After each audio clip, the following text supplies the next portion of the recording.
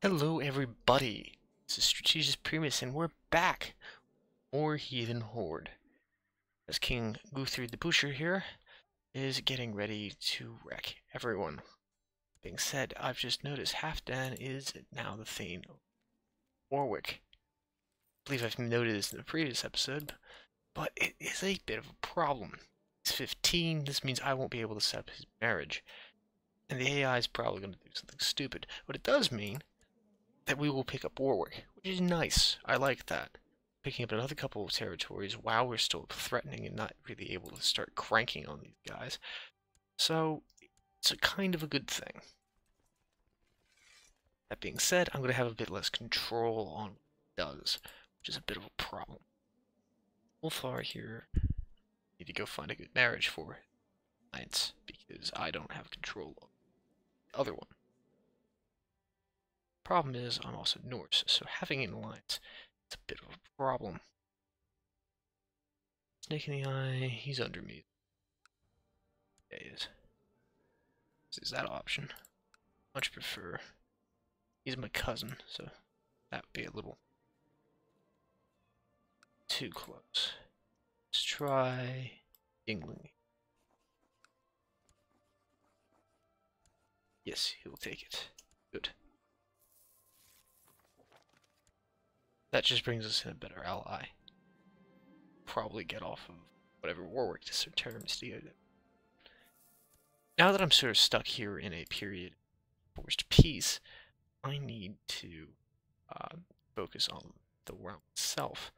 I don't have a regent that I'm going to trust at the moment to not really need one, because I don't think I will. Creating the Duchy of Northumbria is probably a good idea right now, because give me any problems, because I'm a king now.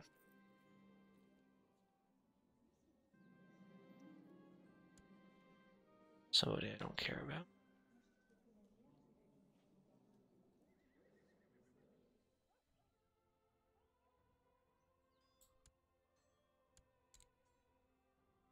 Said, we're going to see if he gets a decent education. Okay. Keep moving on time. So yeah, I'm at a period of forced peace. That's just how CKII works these days. I'm threatening, I need to sit around and eat. Good news is, sitting and waiting like this, I get to pretty much see the rest of the world splinter apart and see if I can take advantage of anything. What I've also noticed is that Alsace here, as in Alsace-Lorraine, has broken off from the rest of the Carolingian Empire, which is kind of amusing. I might be able to raid them. They are on a river. I'm going to attempt that just because it sounds interesting. Also because they are considerably weaker. Here goes nothing, right?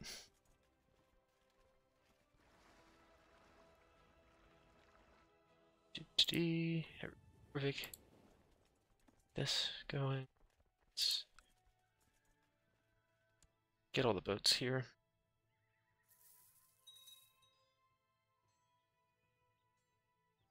There we go. Taking a half of 9,000. Enough. Considering they have practically no men.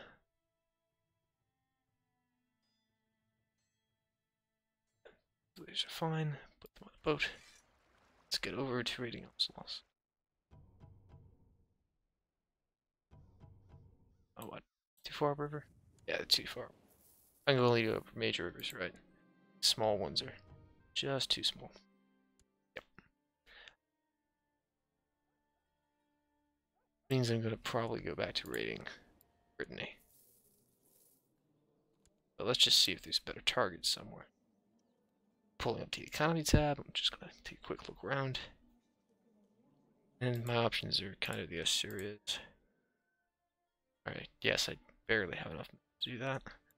Or Brittany, or fundamentally crippled. Singular Arcanair appears to have taken over. Hastings line.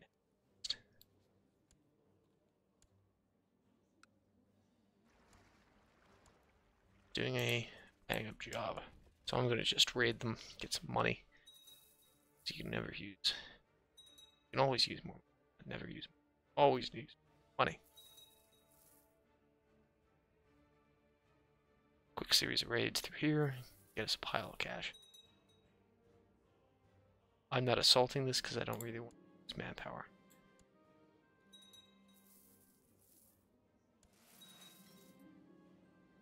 And offering sacrifices to Odin because additions to piety plus just butchering the countryside sounds like fun. We've managed to kill the Duke. Kind of amusing to me. Also, stolen a noble scepter. It's mine now.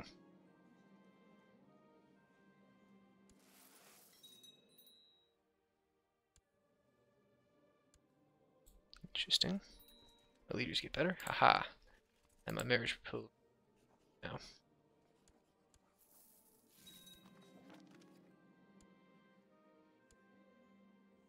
I mostly took this marriage as an attempt to get a few sons. I am pretty old. I only have 2 sons. Dynasty is kind of small at the moment.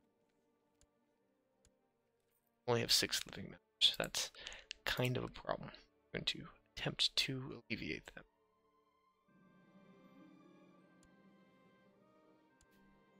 A bit better. It's good to know. Yeah, we're just going to crunch through this part. Chaplain's actually pretty important on this run, so I'm trying to Chalcedonians. He's not on the council, and he's a far better one to have, so I'm going to put him on the council.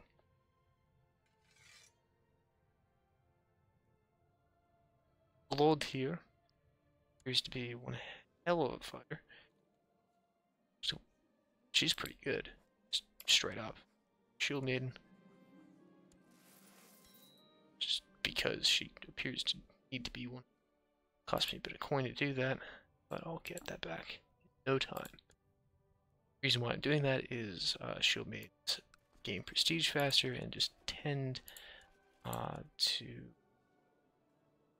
give everyone a higher opinion of them and me, and thereby Glowed here will be a better marriage for somebody down the line. My sons, maybe somebody else, don't know who. Also makes her like me more. If you have generals that like you more, they're more willing to give you prisoners. I'd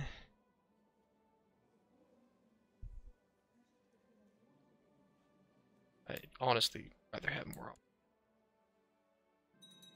thrill.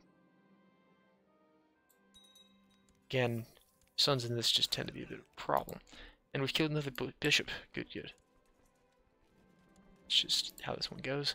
I know there's 600 men here, and I don't really lose men, but this is a city. They tend to offer little to no resistance to just taking them. There we go. We should have 100 gold lying around. Let's just hit the next province while we're at it.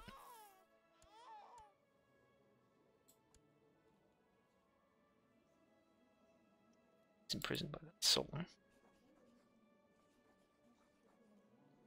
Just Frankia. Oh yeah, that's gonna be a problem. I want no parts of that. As you all know in real life,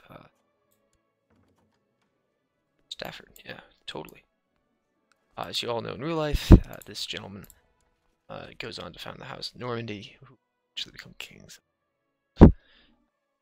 I don't really see that happening in this one, but who knows? He's about to get resubjugated, Carling. Which happened. Let's just get back in here. And what I can use Warwick for is, as the AI is already doing for me, is he's going to start subjugating and subverting these little duchies and things in here too. And he's doing it, not me, so I can do it well, technically. Not calling up the defensive packs against me, which is good. And also they're tiny, I can fight these guys off with less than 1,000 men easily.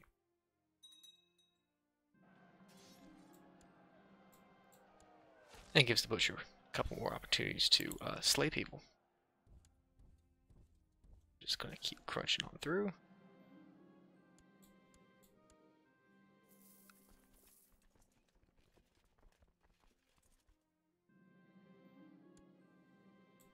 as my children just get better and better. So, actually, that's not the worst marriage I've ever seen for the AI. That's pretty good. Good job, Halfdan. He proved to be as great as, well, the original.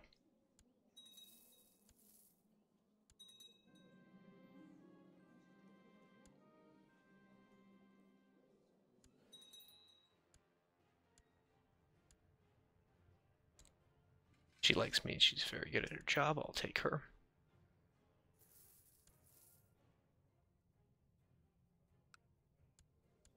Come to think of it, I've actually ruled for a very long time as this guy. Hopefully, I feel good years out of him just yet. I'm gonna go for trying to take him prisoner at once.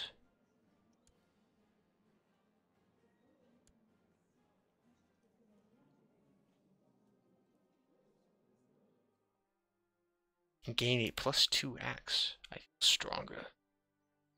Excellent. So that's a +2 martial. This is my longsword, which is a +2 martial and +1 personal combat skill. So it's not really all that great for me. What I can do is I can gift it over to my son, who has no such thing. The artifact. I can just give him +2 axe. He's going to like us more now. And he's going to be slightly better at martial. Now, his martial isn't all that great, but it's mostly because he has the tough soldier. As you guys all know, it's to be upped through continuing to fight the people. Become a better strategist with battle. Again, I'm farming this to try and get just.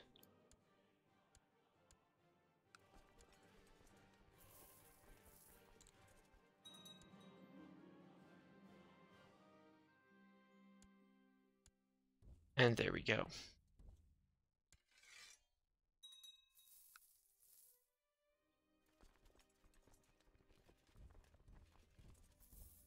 Oh, I had looter on.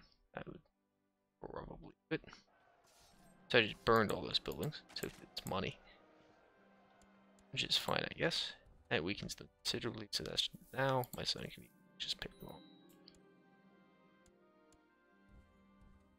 In case anyone was wondering why I was doing that.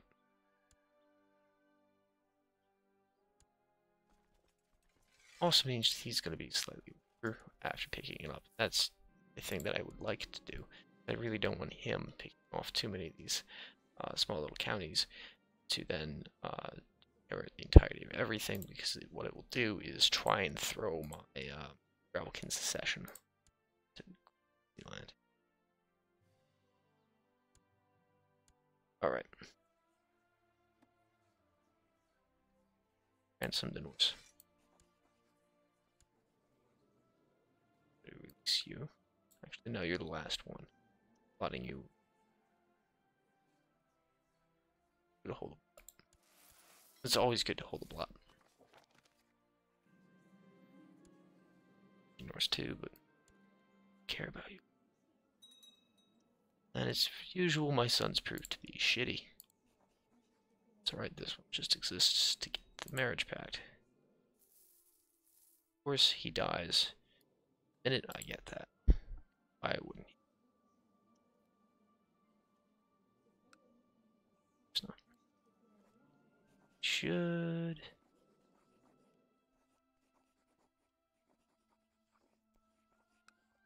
Not gonna take the unaggressive pack. That's a problem. Because it's part of the defensive pact against me. Of course he is. Everyone is. And this dude just got shish kebabbed. And my shitty son appears to not be shitty. So he is. Eh.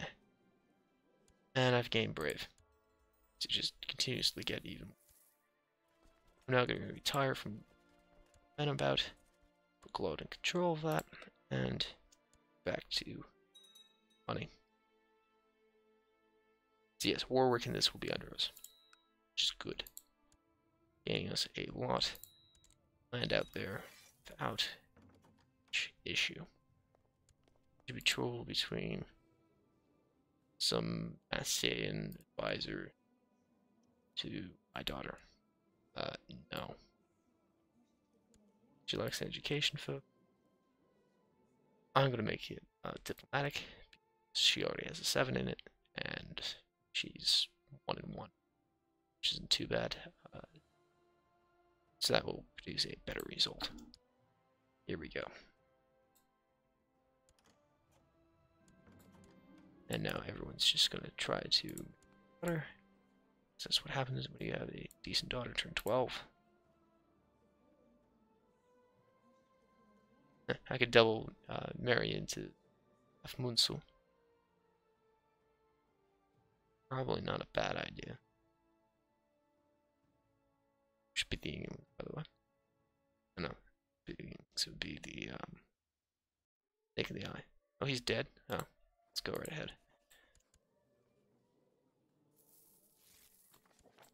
Yes, I believe they are technically something of cousins.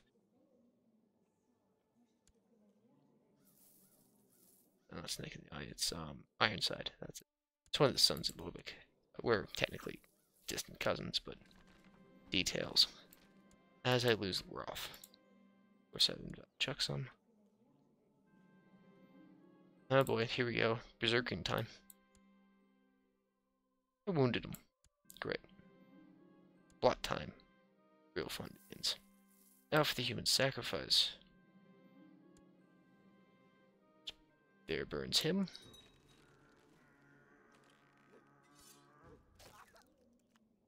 What to the kid? Ah, you can't block kids, right? Keep forgetting.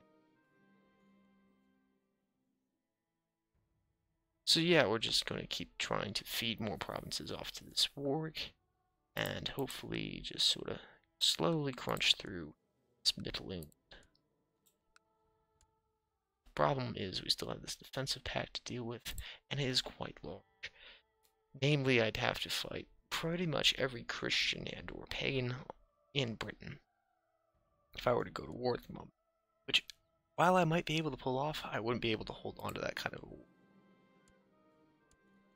They elected my shit son.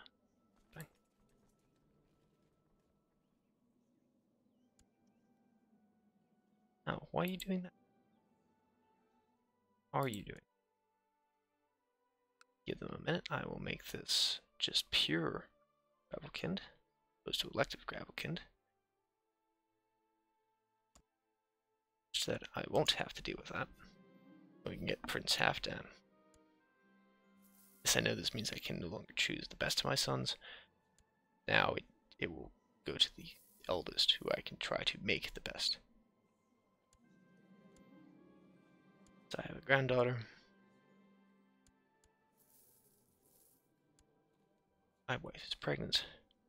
Excellent.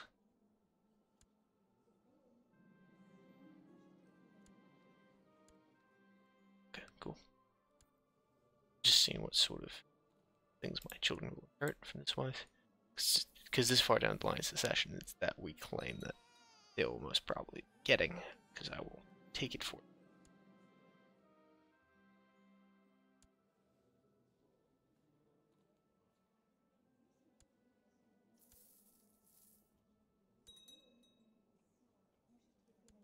I apparently have improved my relations with the Carling. I don't mind that, namely because the Carolingian Empire is large and terrifying.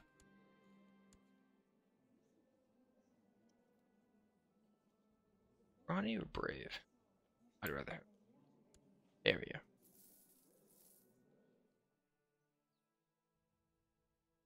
Now I'm just going to marry her off to somebody important. Less important. Cumberland is under us. This is where you just double check a few things. Yeah, Cumberland castle. Where I could sons, cousin or two. Nephews, sorry. Nope, fresh out of nephews. Right. So yes, I'm going to marry off to my vassal. This is just to ensure that your vassals have decent traits and that sort of, and that they will actually continue to propagate. As you've noticed, there's occasions where your vassals in this just sort of die out on you without any reasons. It's kind of a problem.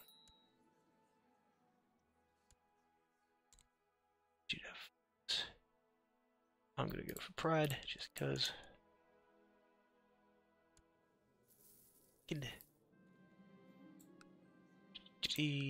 And yeah, we're just trying to speed through this as much as possible, because we really can't do anything substantial right now.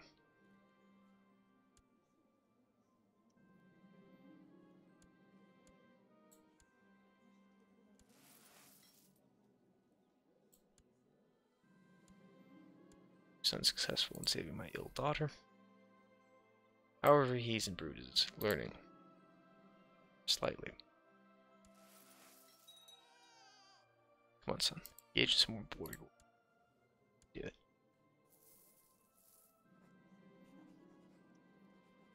Offer vassalization. Do it because it doesn't realm. Oh, here we go. Do I want to be seduced by a hunchback with one eye? No. No. Certainly not with poetry. The reason why I'm doing that is if that was to result in a bastard, the bastard would be probably a hunchback. Of course, she is fussy and affectionate, so it cross-cancels. I'm going to go for stewardship instead, because having nothing is about the same as having positive one negative. About, roughly.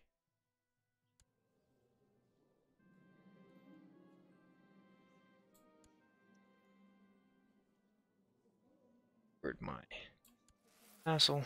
Get everybody like me a bit more. Let's get some more commanders back in here. Here. He wants to join the Varangian Guard. Varangian Guard, sorry, can't talk. Go right ahead, since he's a lunatic. Hopefully somebody will get rid of him for us. So yeah, that's probably going to be it for this episode, as we've continued to click around without really being able to go to war. We raided Brittany a little. We got some border war going with our son here, who's Warwick, and we've generally just kept time progressing. So we're waiting either the good king to die, or these defensive pacts to go away, because the defensive pacts are based on king, such that if Ufrid here is to die in glorious battle somehow, we will be able to continue to wreak havoc in Britain. Being said, it's going to be a little bit of a slow process here. It takes time for defensive packs to go away, because you have to wait for threat to decay, and it decays at 0.08%, and we're 18.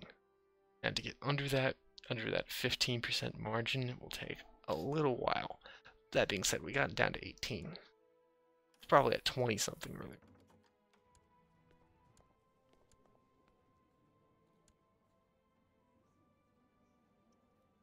Actually, this England, Thane of Upland, not a bad idea. Just because he's strong, and tribal Thanes who are strong have a tendency to turn out to do pretty good here. Other options, I don't know yet. I'm going to do that next episode. He's 12, I could wait on it. So yeah, that has been this part. We've slowly begun some border war in here. That's really all we do right now. Oh boy. So Alfred's doing his own bit of work. Right, Alfred's still alive. Try and fix that, but two at this point.